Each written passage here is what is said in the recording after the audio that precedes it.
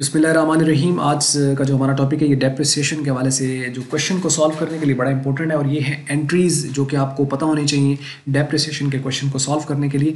ज़्यादा नहीं है, ये बेसिक आपके पास आपके पास की 5 एंट्रीज़ हैं, ये पता होना चाहिए। अब वो कौन सी है, बहुत सिंपल है, छोटी सी वीडियो है, मैं आपको बता दूंगा।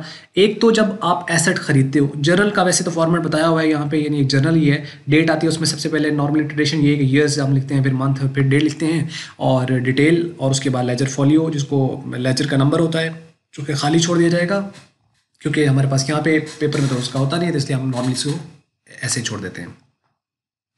ये डेबिट अमाउंट, क्रेडिट अमाउंट, आप यहाँ पे डेबिट क्रेडिट लिखना चाहो तो ठीक है, ना लिखना चाहो तो दैट्स अमाउंट यहाँ पे आ जाएगी, क्योंकि यहाँ पे एंट्री के सामने जो डेबिट होता है उस डेबिट के सामने आपने डेबिट लिखा ही होता है। तो एनी हाउ ये डेबिट कॉलम और ये क्रेडिट कॉलम और जो रकम आएगी वो यहाँ पे आ जाएगी। इसको समझना ज़रूरी है क्योंकि एंट्री और उसके साथ ब्रैकेट में नीचे नरेशन होती है। ये तो जर्नल का तरीक़ार है।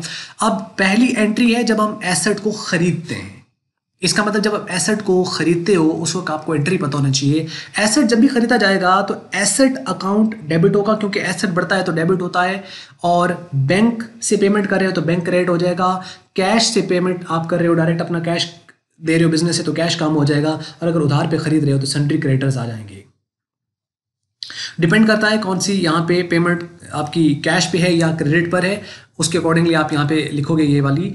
तो हम एज्यूम ये कर लेते हैं कि बैंक से हमने पेमेंट किया है चेक के जरिए से, तो हमने बैंक को क्रेडिट कर लिया, बैंक से पेमेंट होगी आपकी, तो कैश यानी एसेट अकाउंट। अब अगर मशीनरी अकाउंट है तो एंट्री होगी machinery account to bank account, अगर फर्नीचर है तो furniture account to bank account, और अगर बिल्डिंग है तो building account to bank account. तो पहली एंट्री यानी बैंक। अब जब इसका अकाउंट बनाया जाएगा ना, हमने तो अकाउंट्स बनाने हैं इसके अंदर डेप्रिसिएशन वाले चैप्टर में, तो फॉर एग्जांपल अगर मशीनरी अकाउंट है, मशीनरी अकाउंट बनेगा। अब चूंकि ये डेबिट हो रहा है तो डेबिट साइड पे लिखा जाएगा और रेफरेंस क्रेडिट का आएगा यानी बैंक का, और यही आप देखेंगे कि अकाउंट में क्रेडिट साइड पर बैंक बैंक बैंक बैंक आ रहा है जब भी एसेट खरीदा जा रहा है। या तो डेबिट साइड पे ब्राउ डाउन आएंगे, या तो बैंक बैंक आएगा, डेबिट साइड पे होता ही है, या तो बैंक आएगा यानी आप नया खरीद रहे हैं तो यहाँ पे बैलेंस ब्राउ डाउन हो रहा होगा बाकी, या फिर प्रॉफिट होता अगर एसेट पर तो वो कैपिटल रिजर्व इसके डेबिट साइड पे आता है। डेबिट साइड पे एसेट के नॉर्मली यही चीज़ें हैं। क्रेडिट साइड पर आपका प्रॉफिट एंड लॉस, अगर एसेट के सेल करने पर लॉस हो रहा है तो वो क्रेडिट साइड पे आएगा। उसके बाद आपका जो क्लोजिंग बैलेंस होते हैं वो भी क्रेडिट साइड पे आएगा, क्योंकि नॉर्मल एसेट का बैलेंस डेबिट होता है तो लिखा क्रेडिट साइड पर जाएगा क्योंकि उसको इक्वल करना होता है। और उसके अलावा जब एसेट को सेल करेंगे तो वो उसका जो पैसा होगा वो उस तरफ आएगा क्रेडिट साइड पे, और जो डेप्रिसिएशन होगा वो क्रेडिट साइड, ज़्यादातर उसकी क्रेडिट साइड ज़्यादा थोड़ी सी हैवी होगी और डेबिट साइड पे थोड़े कम आइटम होंगे। बेसिकली ज़्यादातर दो ही होते हैं, एक आपका बैंक का और दूसरा जो ओपनिंग बैलेंस होता है। तो ये है एसेट को जब खरीदेंगे तो आपके पास ये एंट्री होगी। उसके बाद जब डेप्रिसिएशन रिकॉर्ड करेंगे तो डेप्रिसिएशन एक्सपेंस है, एक्सपेंस बढ़ता है डेबिट होता है, और एसेट की वैल्यू को कम करता है, एसेट क्रेडिट हो जाएगा, यानी depreciation account to asset account. अगर मशीनरी पर है तो डेप्रिसिएशन टू मशीनरी हो जाएगा, और अगर बिल्डिंग पर है तो डेप्रिसिएशन टू बिल्डिंग हो जाएगा।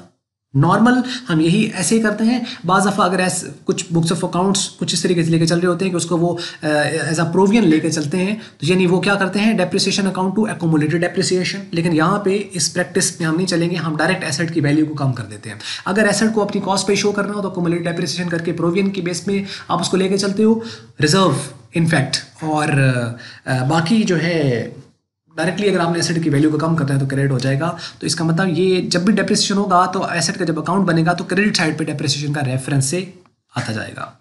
तो बीइंग ये आ गया, इसकी नरेशन है, being purchase of asset and payment made by check, और being depreciation charge on asset. उसके बाद है जी एसेट को सेल कर दिया है, ये इसके उल्टा आ जाएगी। एसेट आया था तो एसेट टू बैंक था, अब एसेट बेचा है तो बैंक टू एसेट हो जाएगा। मतलब मशीनरी है तो आपके पास बैंक अकाउंट टू मशीनरी हो जाएगी, फर्नीचर है तो बैंक अकाउंट टू फर्नीचर हो जाएगा, और अगर कैश आ रहा है तो कैश लिख दो, बैंक आ रहा है बैंक आ जाएगा, और अगर आपको उधार पर बेचा है तो सन्ड्री डेटर्स आ जाएंगे। यहाँ सन्ड्री क्रेडिटर्स तो यहाँ सन्ड्री डेटर, डेटर मतलब जिनसे पैसे लेने हैं, क्रेडिटर जिनको पैसे पे करने हैं। सेम एंट्री आ जाए। Being scrap of asset sold, कि मतलब जो आपका एसेट का स्क्रैप था वो हमने सेल, स्क्रैप का मतलब है यानी जो यूजलेस था इसलिए तो बेच दिया एसेट को, वरना एसेट बेचने के लिए तो होता ही नहीं है। एसेट बेचने के लिए नहीं होता है, एसेट जब भी बिकेगा उसका मतलब उसका कोई स्क्रैप था हमारे तरफ से, वो यूजलेस हो गया था, अब हमारे काम में था नहीं, नई मशीनरी आ गई, नई मशीनरी आ गई, उसको आप बिजनेस में ले आओगे, जो पहले वाली होगी उसको आप बिजनेस से निकाल दोगे तो स्क्रैप कहलाएगा। That's why in narration most of the narrations are written like this कि being scrap of asset sold. उसके बाद आपके पास अगर दो एंट्रीज आपको याद रखनी होगी कि एसेट के सेल करने में आपको प्रॉफिट भी हो सकता है, लॉस भी हो सकता है। एसेट के बेचने पे प्रॉफिट भी हो सकता है, लॉस भी हो सकता है, प्रॉफिट भी हो सकता है और लॉस भी हो सकता है।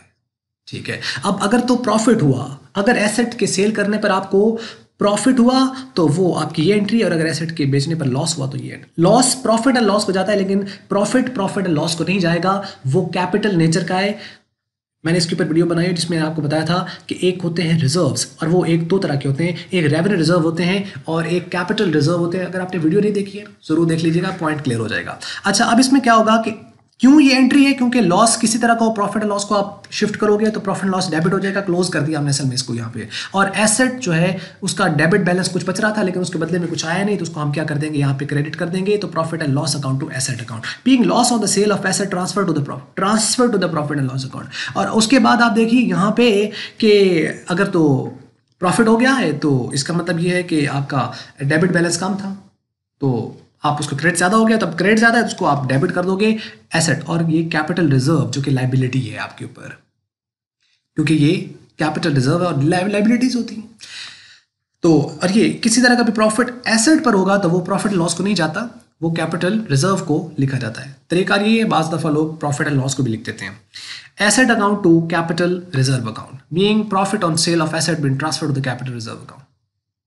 ये थी एंट्रीज, और ये बेसिक है। ये पांचों एंट्रीज काफ़ी काम आने वाली हैं, क्योंकि नेचर आपके पास जो प्रॉब्लम की आगे आप देखोगे ना, प्रॉब्लम जाके मैंने कुछ प्रॉब्लम्स बनाई हुई अपलोड की हुई हैं, उसको आप देख लो, उसमें नेचर किस तरह की है। बेसिक नेचर यही है, यानी एसेट एक खरीदा है और वो 3-4 साल के लिए उसने कहा इसका डेप्रिसिएशन लिख दो। मेथड या तो डिमिनिशिंग होगा या स्ट्रेट होगा। दूसरा, एसेट आपने खरीदा, वो चल रहा है, लेकिन साल के दौरान एक और खरीद लिया, ये दूसरी नेचर है। और तीसरी कि आपने एक एसेट खरीदा और एक एसेट साल चल रहा था, उसके साल के दौरान एक और नया खरीद लिया और उस डेट पर, उसी डेट पर या उसकी आगे वाली डेट पर एक एसेट को बेच भी दिया है। तो जब ये बस यही नेचर्स के अकाउंट्स हैं, इसके अलावा नहीं है कोई। डेप्रिसिएशन में यही है, नया एसेट खरीदा, और एक रिप्लेसमेंट का होता है कि एसेट आपके पास था, आपने वो देख के उसकी जगह दूसरा ले लिया, रिप्लेसमेंट। बस यही तो है इसके अंदर प्रॉब्लम, और तो कोई प्रॉब्लम है ही नहीं।